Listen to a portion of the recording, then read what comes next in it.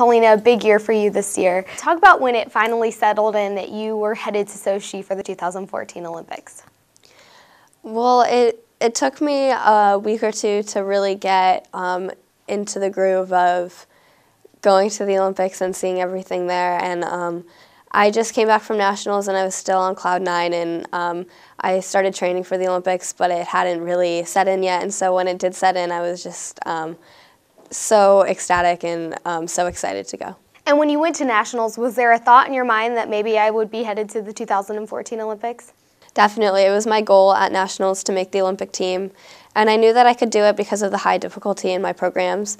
And I just went there and tried my best and gave it my all, and I'm really proud of how I did, and I'm really happy that I made the team. Right, and so you're the youngest skater since Tara Lipinski in 1998. What did that mean to you? It just meant so much to me because I've always looked up to Tara Lipinski. She's always been one of my role models in skating because she was so young when she went to the Olympics and she won. And I knew that I would be 15 at my first age-eligible Olympics. And so I really just wanted to do my best to try to get there and just be kind of like Tara, be myself, and just do well. And so you get to Sochi, but yet you are practicing in Germany and you have to kind of wait till the last week for your event. I think it was actually kind of nice because in Germany, it was kind of just getting into the groove there in Europe and skating in Europe. And then in Austria, it was just another week of training. And so it kind of kept all of the excitement away from the Sochi Olympics because I wasn't there yet. So it was just kind of like just another normal training week, and just not being there made it less nerve-wracking to skate well there. And so you finish your short program and you're on the leaderboard with people like Una Kim.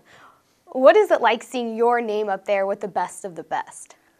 I was really excited. I expected myself to be up there with them, and to have myself be in second place leading up to the last warm-up group, that was just a really great moment for me because I knew that I had skated well, and my name was up there on the boards like it should be. You're finally done with skating and now it's the closing ceremonies. What were some of the coolest events, people you met, and so forth?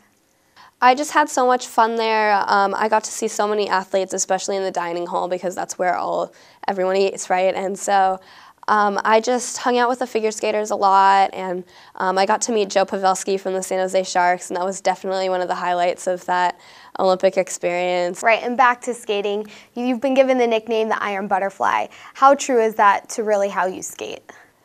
I love that nickname. I think it's really creative and really cool, and I definitely think that describes me well because my skating is really light and balletic, like a butterfly. And at the same time, I'm pretty headstrong, and I really always try to keep everything going, and I don't want to let anything go, so I'm kind of tough like metal sometimes.